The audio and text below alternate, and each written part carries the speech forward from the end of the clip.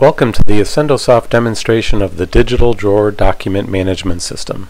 Today we will discuss organizing and finding student records within DigitalDrawer. At this point, we have already logged into DigitalDrawer and are viewing the Student Records library. On the left within the Libraries tab, you will see all of the document libraries that this logged-in user has been granted access to. To view the documents within any of the libraries, just click the name of the library. Remember, a document library is simply a grouping of similar types of documents. For this demonstration, we have created 3 libraries: an accounts payable library, a personnel records library, and a student records library. There's no limit to the amount of document libraries that you can have, and you can name the libraries anything you want. This allows you to customize the organization of your files in order to fit your specific situation. For this demonstration, we will look at the student records library. In the document grid on the right, each row represents a document. We are currently viewing all of the documents within the Student Records library. To view a document, simply double-click on the corresponding row within the document grid. The selected document is opened within the DigitalDrawer document viewer. We will discuss what a user can do with the document in a moment, but first I will explain the main screen in a little more detail. For each library, you can have up to 25 index fields, and you can name these index fields according to your specific situation. These are the column titles that you see at the top of the document grid. The index fields will allow you to easily organize, sort, and locate the documents within a library. Since this library was created to store student records, we have created 5 index fields. The first field displays the student's name, the second field displays the school year, and the third field displays a document description, allowing you to know what type of document is contained, such as a transcript or a discipline file. We are also displaying the documents by the student's ID number and their date of birth, allowing you to locate files based on that information as well. To find the document that you are looking for, you can do several things. You can sort on any of the columns in the document grid, as well as manually scroll through the list. You can also click on the plus sign next to the library name that you are working with to see the individual folders. For the Student Records library, we see a list of all students in our system. You can then click on the name of the student to see all documents associated with that student. You can continue to navigate through the folders until you find the documents that you are looking for. The document grid is now displaying the transcript for Andrew Green. Keep in mind, all of the folders and index fields can be easily customized to fit your specific situation. You can also do a search for documents to allow you even more flexibility in finding the file that you need. By clicking on the Search button, the Search dialog box will appear. We will be searching the entire Student Records library.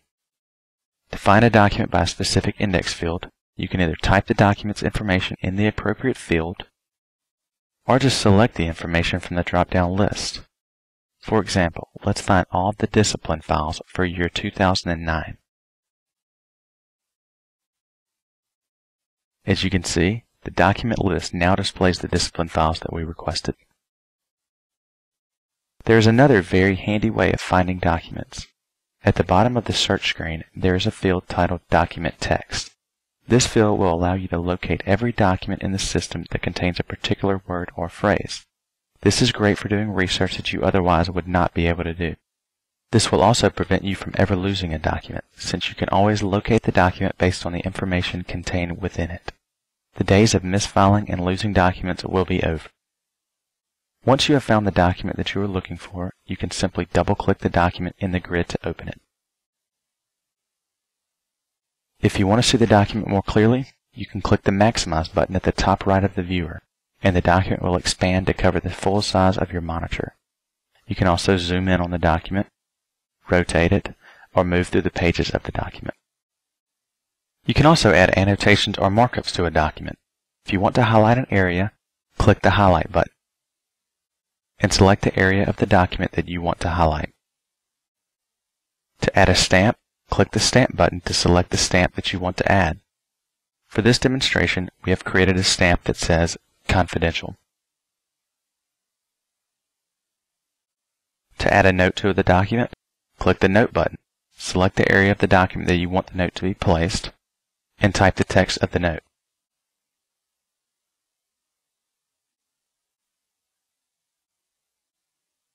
You can resize and move the note to any place on the document.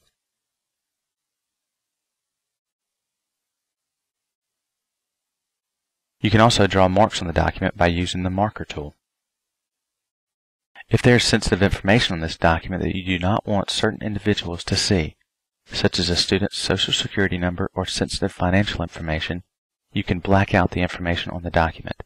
To do this, click the Redact button on the toolbar and select the location of the document that you want to black out. Under the File menu, you have the options to print, email, or export this document. With each option, you have the ability to choose whether or not you want to include the annotations on the document. You have the option to include no annotations or redactions, which will give you the original document with no markups, with annotations and redactions, with annotations only, or with redactions only. If you choose with redactions only, the printed or emailed document will not contain any of the highlights, notes, or stamps, but any blacked out areas will be blacked out in the document.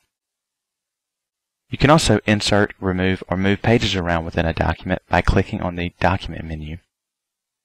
Now that we have seen what you are able to do with the documents in the system, we'll close the document and go back to the main screen within DigitalDrawer. There are many more features within DigitalDrawer that we will not touch on in this demonstration. However, I want to mention just a few. To modify the index data for a library, just click Tools, Toggle Edit Mode to turn on Edit Mode. Simply change the data that needs to be changed and click Apply Changes. You can then turn off Edit Mode.